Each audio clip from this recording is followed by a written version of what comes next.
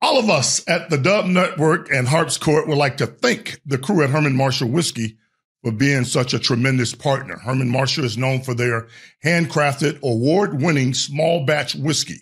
Whether it is their Texas bourbon, Texas rye, Texas single malt, or their blended bourbon whiskey, all of their whiskeys are built from the grain up, just like good whiskey should be.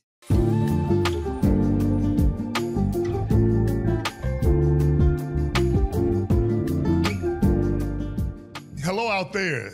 Welcome to Harp's Court. I'm your host, Derek Harper, and I have a guest coming, but brace yourself because this guest is extremely special. I've known him for a long time. I've shared so many personal moments with this guy, and it's the great Rolando Blackman. Black, I thoroughly appreciate you taking the time, man, to come on. So what's going on? Tell me what's going on with Rolando Blackman. Man, first of all, I'm glad to see you. I see you every doggone time. I'm looking around the games. Yeah. I'm walking around all over the place and doing what you do.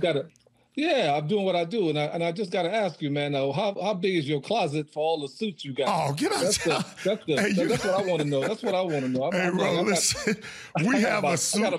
I got about 6 suits and stuff. Well, I have about 22 suits, not a whole lot more, but you got to mix and match. You know how that goes, man. Definitely so, man. Yeah. But you're always smooth. But listen, though, I think for me, the biggest piece of the puzzle is that, I'm still working with the Mavericks. I'm vice president of corporate relations. Yeah. I have an opportunity to be inside of the corporate structure of the Mavericks, helping all the corporate side of what they do during the games, the suites, pre-game, post-game, that kind of a thing too. I help Gail O'Bannon. I know Gail. And the diversity and inclusion apparatus that the Mavs have. I do community development with Katie Edwards, and just help every department that I possibly can. Just the important thing is just I'm having fun with that, and I'm in the right place now with that kind of a thing, and really enjoying helping the organization that's helped me. We've talked about that quite a bit. You and I have about life after basketball, right? And I was in the front office as well, doing some of the stuff that you're doing right now. But the television opportunity came, and I thoroughly wanted to do the TV part. But your journey, Ro, is different from a lot of people's journey. And, we talk basketball all the time.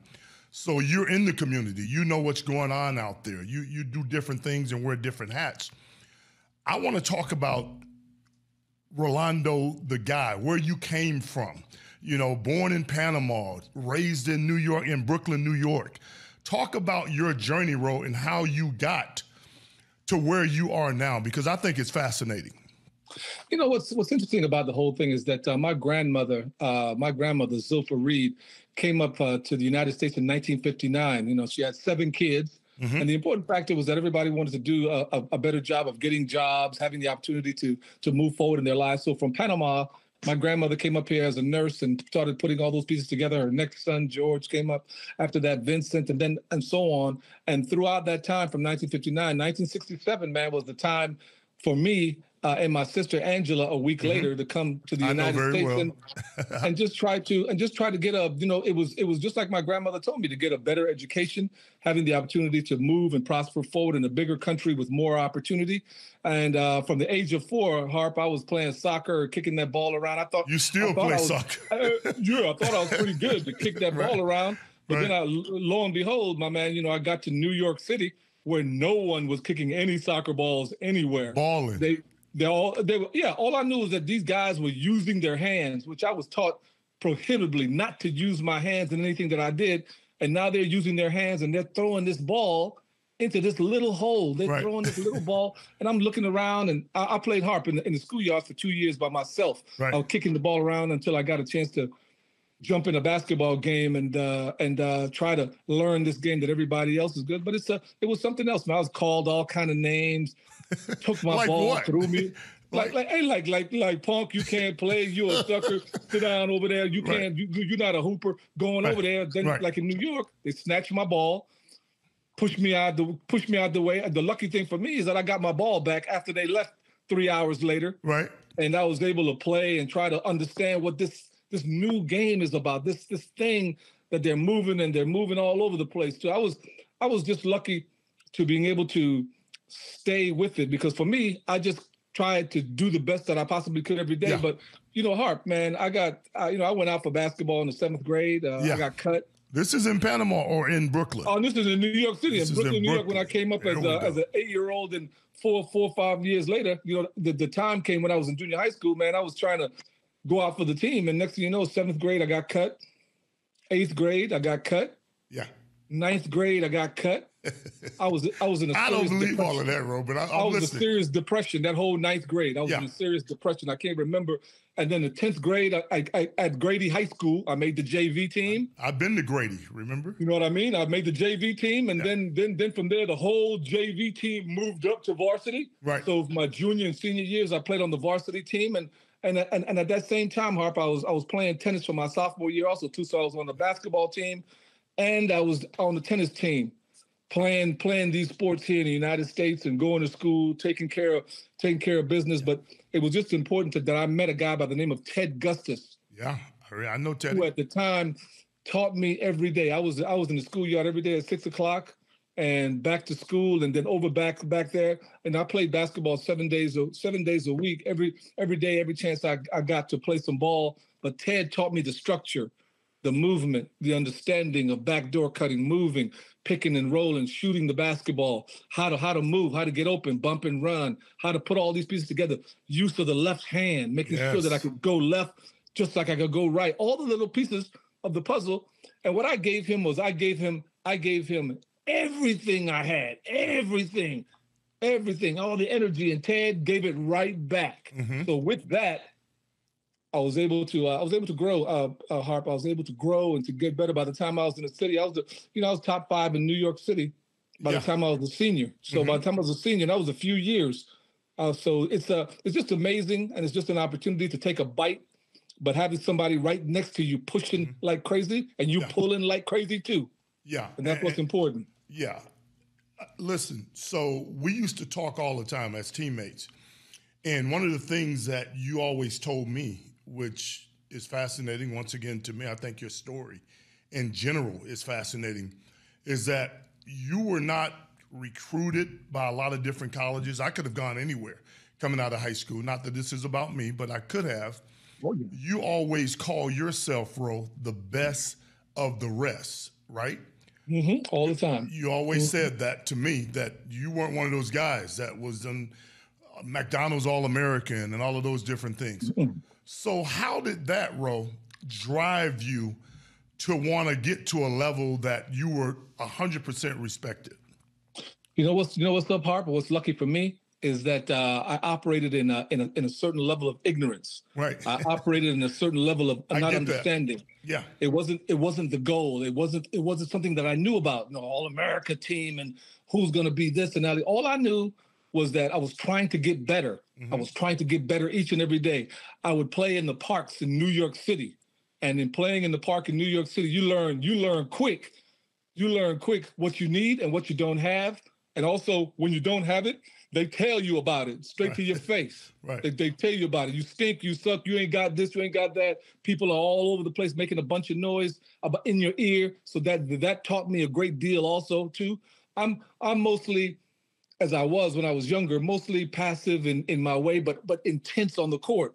But the idea for me was that I have the anti trigger. You talk trash to me, I roll up.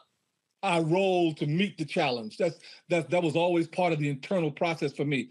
You can talk all you want to, but I'm gonna come out here and show you only to show you that what you're saying is wrong. And the opportunity for me was to being able to just try to be better. But I knew as I was going by seeing the people in front of me that hold up, I'm better. Hold up, I can do that better than. And I learned that, Harp, by the time I got to college. And I understood in those first practices, like, hold on a second now. This guy, Mike Evans, is the only one here that's better than, hold on a second, hold on. Mike Evans went to K-State, played in Denver, right? Oh, yes, played in Denver. Yeah. And I was a freshman, he was a senior, All-American.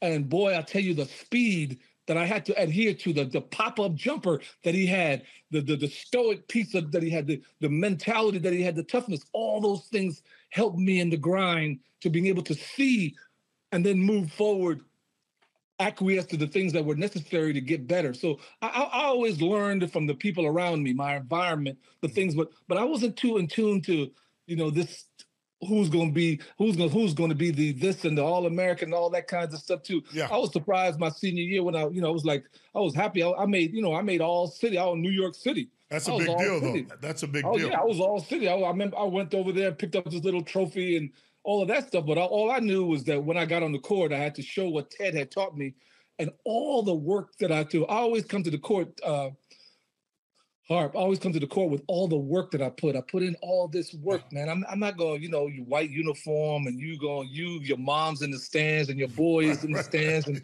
I don't care about none of that. Right. All I care about is that I'm going to go execute. And that's what I'm thinking about all the time. So that was the main factor. So the little bit of the ignorance helped me a great deal early without having all those thoughts on my head about trying to make something. I was just trying to get better and better ravenously to try to get better on these small teams. And then all of a sudden you keep growing and growing and growing till all of a sudden, you're one of the best in the country, man.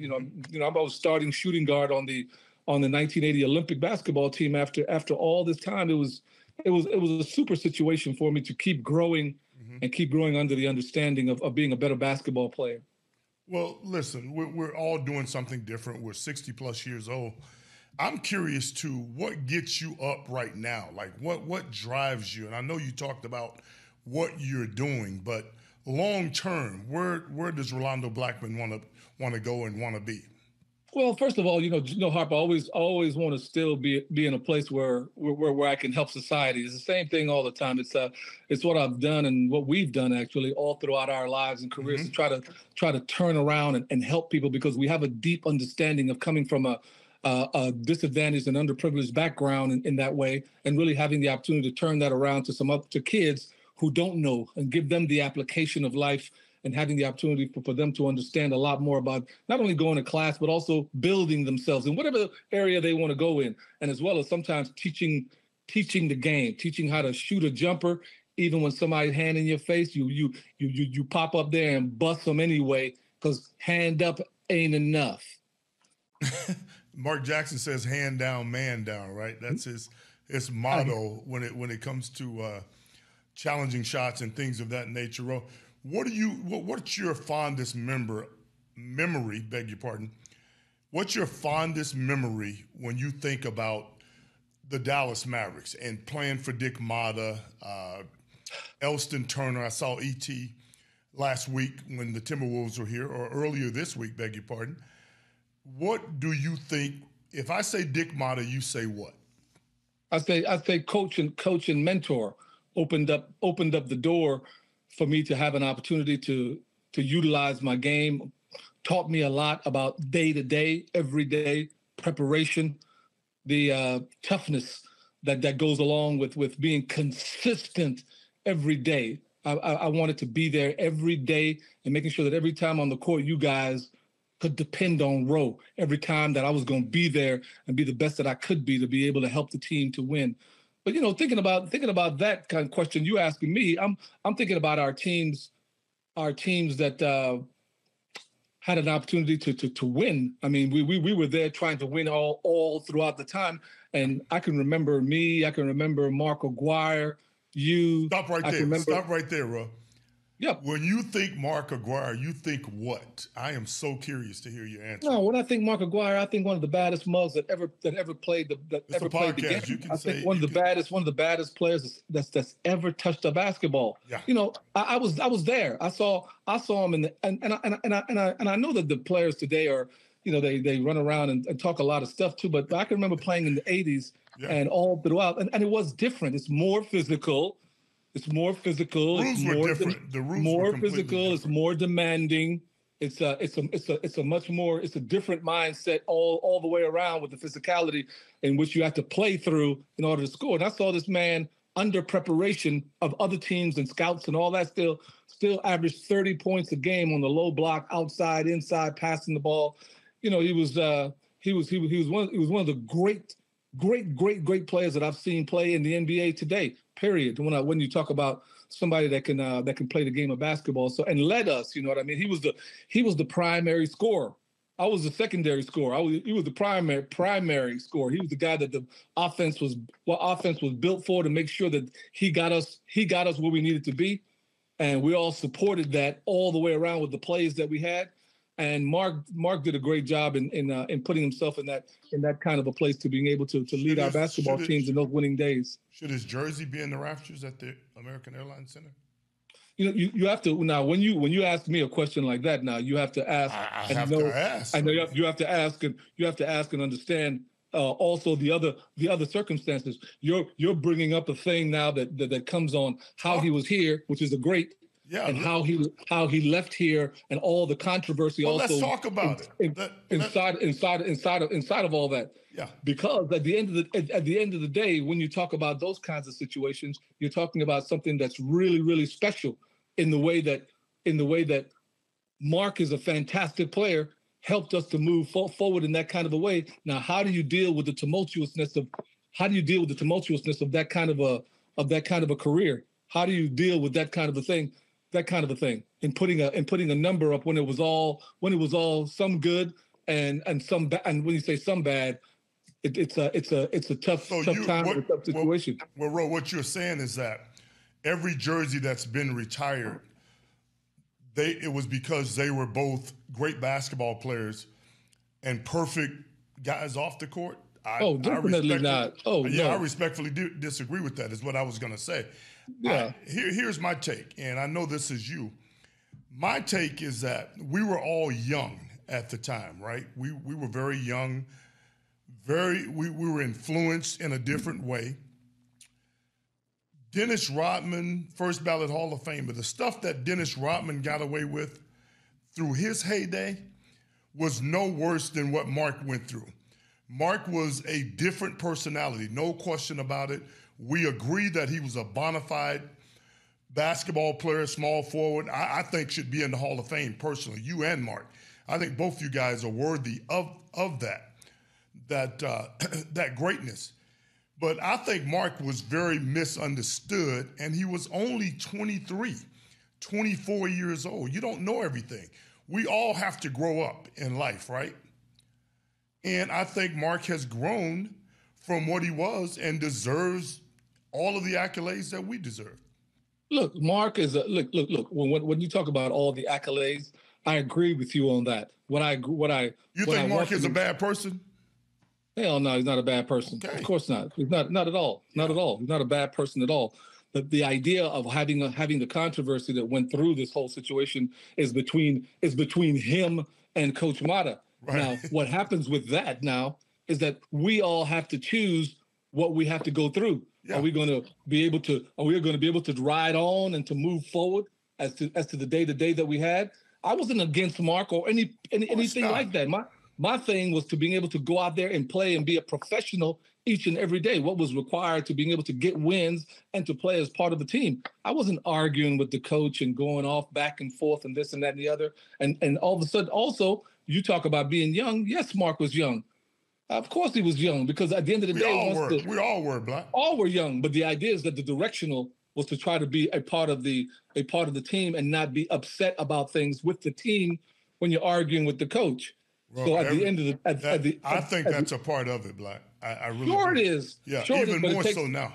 But it takes for us to move forward and try to get these day-to-day things of a 82 game season. Yeah. It's a hard situation to be inside of that circle, because at the end of the day, what happens is that Mark has the requirements to take care of with Coach Mata. They're both going back and forth with each other as to what to do, what not to do, who's arguing about this, who's arguing about that. And we as a team now have to go down the road as to what are we going to do? Are we going to ride the ship and move forward? Or are we going to get involved in this back and forth? And I didn't want to be involved in that back and forth.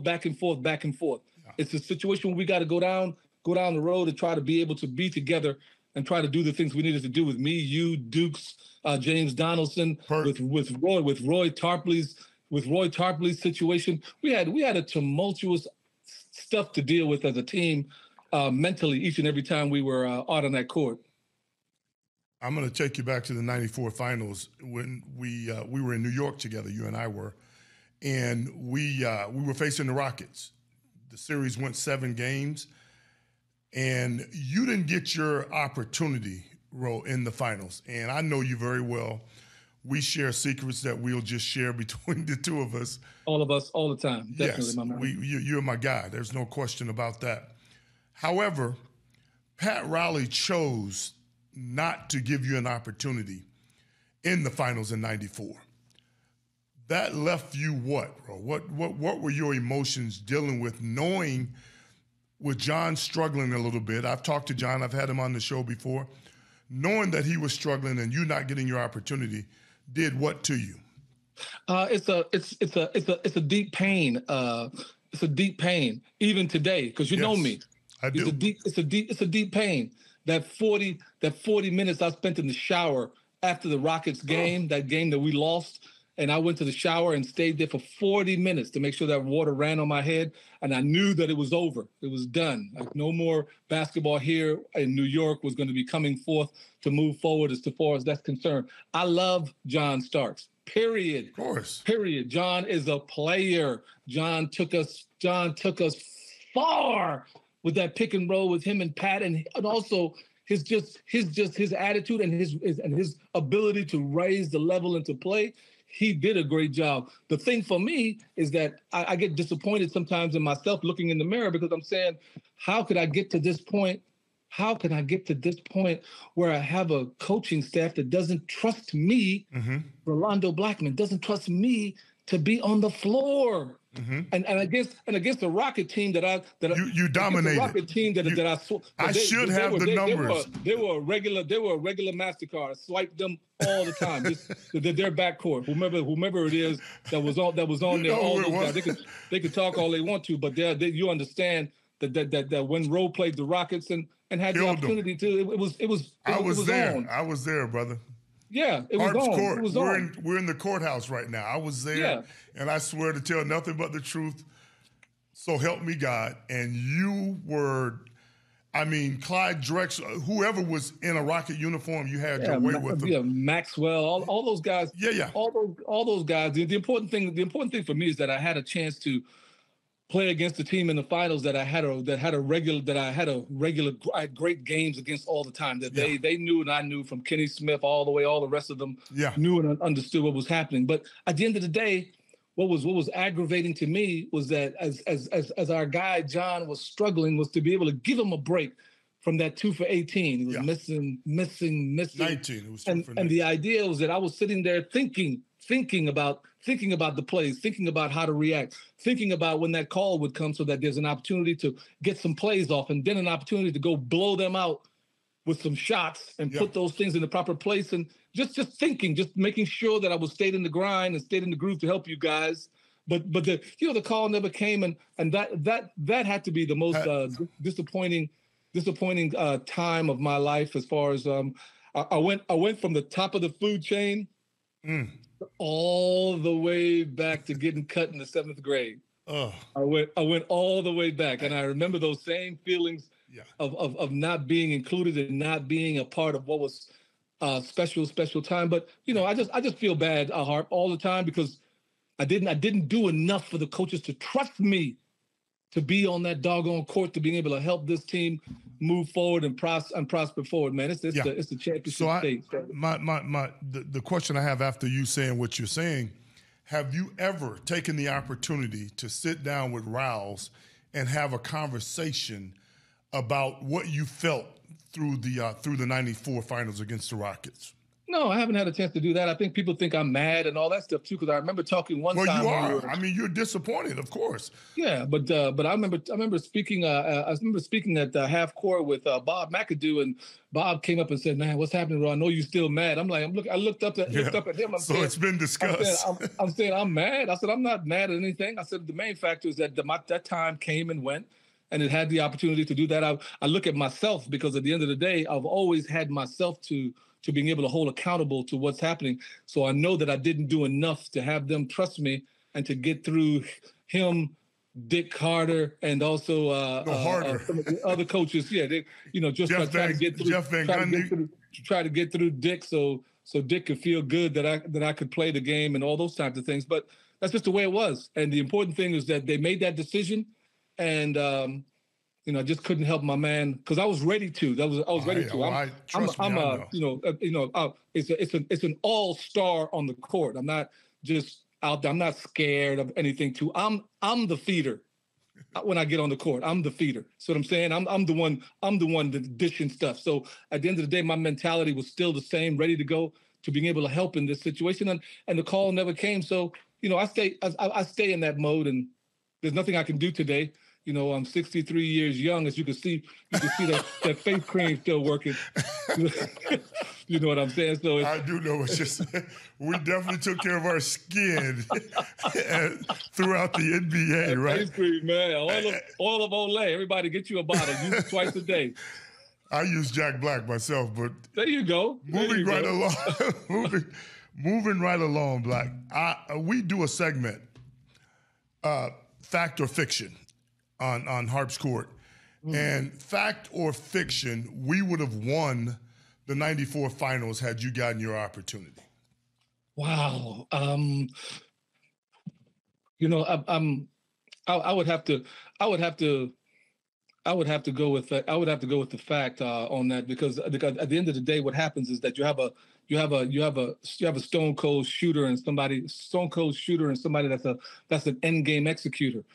People have to understand that at the end of the games, basketball games, remember, Harp, and please tell them that the plays were designed for the person to being able to make a good play. I mean, need to score, make the pass, put those things together on a day-to-day basis. I was entrusted by our team to being able to be the one to do that. That's a fact, for sure. To do that. That was my mindset to be ready. Here comes the end of the game. It's time to go through. So I've always stayed in that mode. And I always had the opportunity to hit shots that I hit. I mean, Harp, I shot 50% career in the 80s, baby. 50%. Come on, Harp. So bro, you were great. I'm not here to to deny your greatness. I am here to allow you to put light on your career, the ups, the downs. You were an all-star as well in the NBA. Definitely. You were at the free throw line. What year? I can't remember the year, but you were at the free throw line at the All-Star game, which people don't take as as serious as you guys did. Oh, 87. 87. You were at the free throw line to tie or win the game. Magic, Isaiah. 2 free throws to tie. Yep. You were shooting. Take me through that, your thoughts, and all that was going on that particular All-Star weekend. You know something? After we came out of the timeout, I knew that I had an opportunity from where we broke out because Magic was covered. They covered everybody. And at the end of the day, I broke out in the sideline and got the basketball, man. And I had Larry Bird in front of me. And I knew one thing, I didn't have much time and I could get by him easy. So I went right by him with a crossover and I knew I didn't want to stop and try to shoot any pop jumper. I wanted to go hard to the basket, and I went hard. And here comes Jordan, Isaiah, and Dominique, and they blasted me, hit me all over the place. At the same time, the buzzer goes off. So you know me, Harp. The buzzer goes off, and there's 2 free throws to go. Yeah. I immediately start to go into my bag and getting ready. Wipe my head. You can see it on YouTube. Wipe my head. Yes. Get my fingertips ready for these throws, and immediately Isaiah knows that also. He comes right up to me and starts jamming in my face about how I'm a punk, how this, you can't hit, you soft, you don't remember. So just trying to break my concentration. I knew it, understood that. But the idea of the whole thing, I told him, as you see the first one says, watch this. When I answered him, watch this. And I didn't say anything else to him at all after that. And I got up there, man, and the first one, I had to get the distance, got to get the distance. Mm-hmm. And I put the ball up, here's the front rim, here's the back, and it drops in. Boom! I have the distance now. Just a little bit more arc. And I turn around, and here comes Isaiah again, going off back and forth, this and that and the other. And you know what's funny about that is that your life is on the line. You know, he may have thought it was funny, but for me, as you well know me, I take things more to heart. Oh, you know of what course. I mean? Yes. I take things more to heart. I'm different in that way. I take things more to heart because at the end of the day, my man, these guys are talking trash. Isaiah and Magic over there laughing. I hear Magic laughing, ha, ha, ha. And Isaiah, you're a punk. And he's covering his mouth, you're a punk. And they're Magic was with fun. The West. Magic was they're having fun over here. To my left is Bird, Jordan, and Dr. J. The second free throw I was taking, Dr. J is to my left, doing limp wrist stuff to me. He's like, I'm like, oh, even Dr. J is talking trash. I'm like, oh. So I just try to concentrate because for me, my life was on the line. You know, it's like I cannot. Harp. Come on, man. Harp. Harp. You know, Harp. Yeah. My heart. Come on.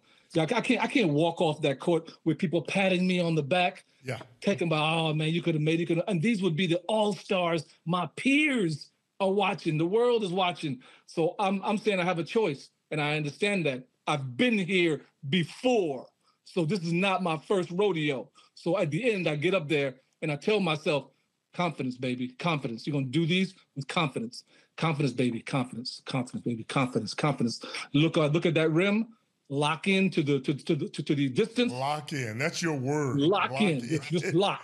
Put a lock on it. Bop. Got it. Release that bad boy and yell out, confidence, baby, confidence. Yes, sir. So that released that tension and that ball went through the hole. Swish. It was right through. Turn around. And I had the greatest feeling ever, man. Yeah, because you go over there, you got high fives from Worthy and Cap. Cap is, you know, Kareem Abdul-Jabbar, everybody, to Tom Chang, everybody, all the all-stars are giving you five, and now we go into overtime. Yeah. And, you know, I scored the first 2 points out of the overtime, and we go on to win. So it was really special, man, and I always remember that, to be able to come through. It was important. Ro, do you think you could play in this era? It's a different era. The rules are different. Could you survive in this era? I think anybody in the 80s could survive in this era. I think there's a lot of people that can survive in this era. Not taking anything away from this era. It's a fantastically multi-talented areas. Everybody has gone up as far as the bigs have. As far as the bigs have gone up in being able to shoot the three, dribble the ball, do different actionables other than what they would normally do in tradition as a five. It's all gone up. It's a fantastic opportunity. But listen though, when you take the ball to the hole and you get hand checked, which people don't understand what that, when you get roadblocked under your wrist, or when you get hit and no calls are made, you got to go through that physicality to go to the bucket, to shoot the basketball, pop shooting, one-on-one, all those types of things. Could I have played in this era?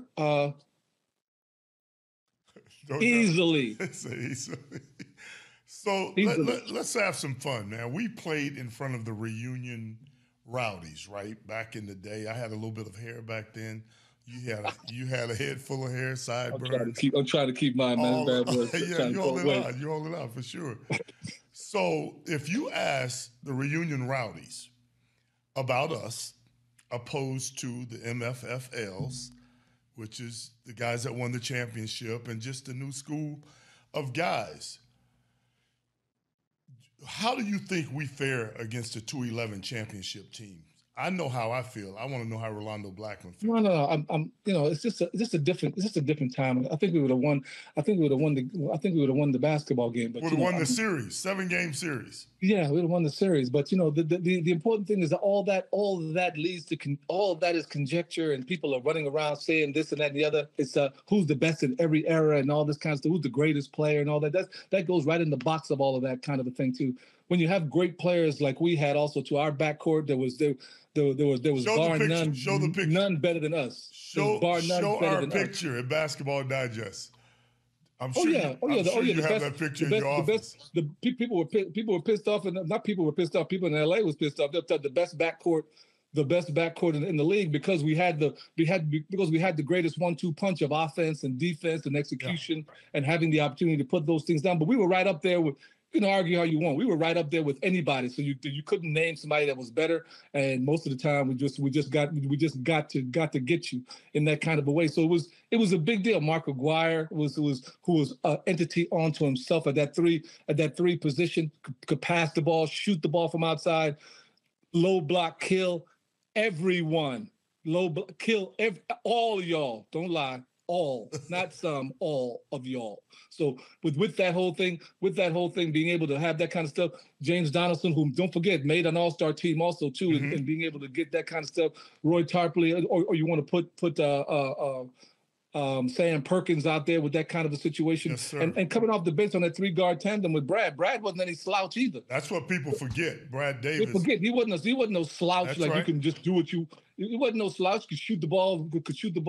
Run an offense. Understood what was going on, pace, and being able to put things together. So it's just a matter of we had a great team, and we had a great opportunity, and there won't be any louder arena than reunion rowdies that was yelling and screaming all the way through.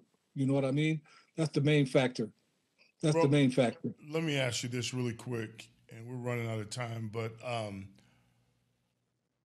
greatest moment for you when it comes to basketball, because clearly basketball made us who we are, right? Oh, yes. What's your fondest memory, and would you change anything about your basketball life? My fondest memory was all of us playing the game together. My fondest memory was all of us winning together, really having an opportunity to put ourselves in a beautiful place of growing. I loved the growth period. I loved the times of coming in. Then when you came in with Dale, and then the team just kept getting better and better. I love the practices also too. Yeah, we used to dominate you. Yeah, you're the only player. We used to go 5-on-5, and next thing you know, when we played against Harp on the blue team, we knew that, oh hell, here we go up against Harp. Yeah, I was on the second team then. And more likely than not, a lot of those games, I would say a higher percentage we lost. We lost. The starting five lost because you was on the other side. Bro, I appreciate you. Mark Aguirre came on here and said the exact opposite. Mark came on and said that you guys won all the time. You dominated us. And I told him that was a blatant lie. And No, that wasn't true, because when you were on the other team, man, and you were going up, that stuff wasn't funny either, too, because you wanted to be on the starting spot. Yeah. You wanted to be a starter. You put yourself on that mode, and those games that's what made us better also, too, yes. Because every practice, yes. Every practice, instead of going back over there, Brad would guard you. Instead of you guarding Brad, you come over there and guard me. Right. You know what I'm saying? You would go and guard me. And we were battling back and forth. And believe me, Harp, once I got to a real game, that stuff I wasn't going up against an all pro defender in the games. And it was a serious situation. All those growth periods helped me to being able to be the best that I could be on the court, because I had super players. And I looked to you, because I learned from you also too. Your attitude bled over to me. Your attitude bled over to me. That no nonsense, that killer, man, that complete killer attitude was a fantastic thing in my own elevation also too in the backcourt. I didn't have to worry about. I never had to look over there about somebody being worried about nothing. It was like Harp got that over here. We've taken care of that. Mark had this, then James that. So that's what allowed us to really be a great basketball team in a great team. I was hopeful. The only thing I would like is that for all of that to last another 4 or 5 years, to see where we could have kept it together. Where we could have kept it together, because we had a great team too. Just the volume of our spirit didn't last, and that's the only thing I feel bad about. What's the biggest life lesson the NBA taught you? The idea that you fall down and get up again. That's the main thing for me. I think for me that's what that taught me. I was at the bottom, then coming through to the top, and then going through a lot of adversity, trying to help a team to be good, and winning and losing, and trying to go through all the mental aspects of it, and trying to go through the development of this whole situation, to getting to a certain point, then regressing back, and then coming through again. So it was a up and down emotional type of a situation where there's no word that's called steady. You have to be steady yourself and bring your steadiness and your consistency to the mold of what's going on, because it's always frayed to try to get that kind of stuff done. So it was just the ability to bounce back every time, bounce back, and keep a tough mental attitude. You taught me that mental attitude to being able to get tougher, because I got tougher throughout my time. But that's why I was able to make 4 All-Star teams, my man. Yes, sir. You know what I mean? Because I had the people around it, and people helped me. So it wasn't just me. I could do certain things really well, but man, I got help. I was put in position to, once I caught the ball, y'all know, once I caught the ball, that was it. So let me catch, you done. Okay, right. That's what, and that's true. Ro, listen, last thing. Coach Mata is up in age, right? Yes. And just like me, you were drafted by the Mavericks. Rick's son, Norm Sanju, Don Carter as the owner. Um, Bob Weiss was Yes. the lone assistant coach. Yes. Say, give Coach Mata something that made a difference in your life in a nutshell. What Coach Mata did for me was set the table as to what the process is going to be. And when I say what the process is, what the attitude and the thought process is to being able to be a consistent basketball player, not only to being able to be ready in your craft and watching tape, understanding the different variables of teams and plays and players, which I got into as I was a pro, but also to have the proper attitude when I'm tired, when I don't feel so good as to playing, to being able to psychological pieces of looking at a team and drumming up something that would infuse the fire inside of my brain, even though it was the fourth game in 5 nights, being able to come out there and be consistent. Without that, I wouldn't have been able to be up there shooting 50% and being up there hitting shots all the time. Because at the end of the day, you gotta have a high level grind. It's not just a grind for all of us. You got to stay in the high level in order to be able to do the things that you need to do to help your team win. And that's what he taught. That's what he taught me as the time goes on with that kind of a thing. And really, at the end of the day, he helped me also to grow tougher from staying away from all the morass, all the garbage, because we had a lot of it with our team. You know what I mean? Where we had a lot of extra stuff. You know what I mean? Dealing with people's attitude and also Coach Mata's attitude. You know, he wasn't one of the friendliest guys, but for a lot of people. It was different. And yeah, he was different in that kind of a way. He was tough to play for. It's not an easy coach to play for.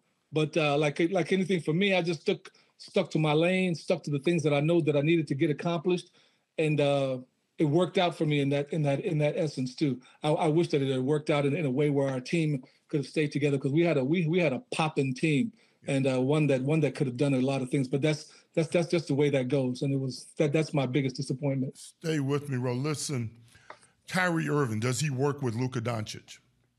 I think at the end of the day they'll work. I don't have any issues or any problems with having great star players in the backcourt that can play.